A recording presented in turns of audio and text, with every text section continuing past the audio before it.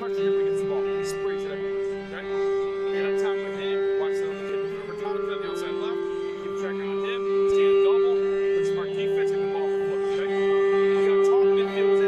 parent only wants the best for their kids. And for East Rochester coach Mike Domm, being there for his sons Russell and Chuck was the best for all of them. His schedule as a college soccer coach meant lots of time away and lots of time missing his boys' games. But now he's coaching them and has gotten the Bombers off to a perfect start to the season and a perfect way to be with his family. It's great. I was coaching at Brockport for years, and I'm like, if I keep on coaching at Brockport State, I'm going to miss these guys' best years and my best years. So making that move from Brockport to coming back to East Rochester to coach them was the best thing I ever did. It was fantastic. We've been having so much fun. It helps when those two siblings get along like these guys do, even if that wasn't always the case. Me and my brother used to fight a lot more, but we're more peaceful now because we both feed each other and we got a chemistry in that we just love to play with each other in the field. I love my dad always telling me like new advice and how to be a better player. They aren't the only ones on the Bomber squad who have become better players, and it all started after losing in last year's sectional finals, a game that gave them the motivation to make sure this year would end differently. Since our loss to Sodas, every winter we've been working out after school, and we've done winter games, and summer we've had our own summer team, and all this has paid off for us to go 13-0 and strive to do our best. In the summer, we had a team, we had a goal to build for the next season. Obviously, it was supposed to be fun compared to like the varsity season, but we had that goal in mind that we wanted to become one of the best. So the success this year has been great, but not unexpected.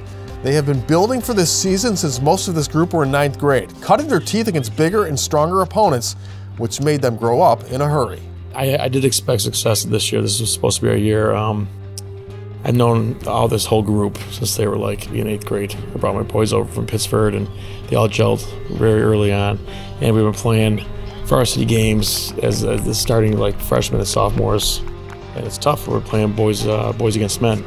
This past year, with all the off-season training and just maturity, just natural growing, they got really strong, really athletic, and they've actually exceeded my expectations how they can do on the field. Did you see going into the year that you guys could be this successful?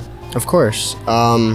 You know, we trained hard in the off season, and doing stuff in the winter and the spring obviously helped lift our game, just working as a team together, and I feel like, you know, this was expected. This was our year to win sectionals, and I feel like if we can get through Section 5, we can honestly make a great run at states as well.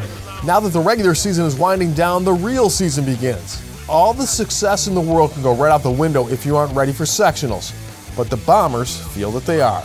So towards the end of the year, all the teams, they usually start getting more intense, so we always raise our game up, and in practices we're way more intense and we're more focused. We try way harder. This team has developed a chemistry over the years and through the off-season workouts, and a lot of them feel it's pretty unique, and it's obviously serving them well.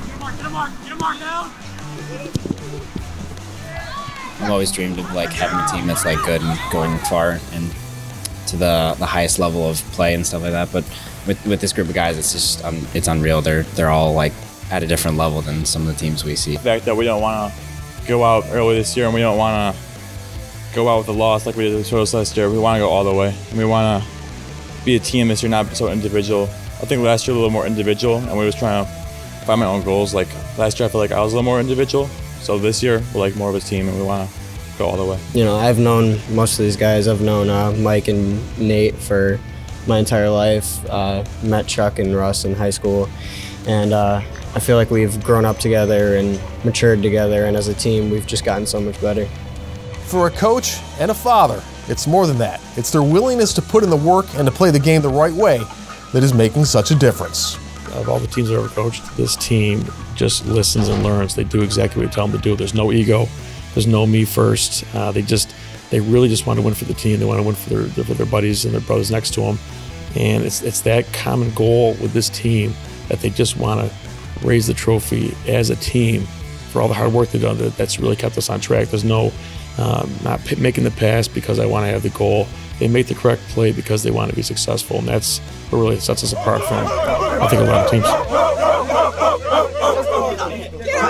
warm drinks. At the concession stand, all proceeds support East Rochester Bombers soccer.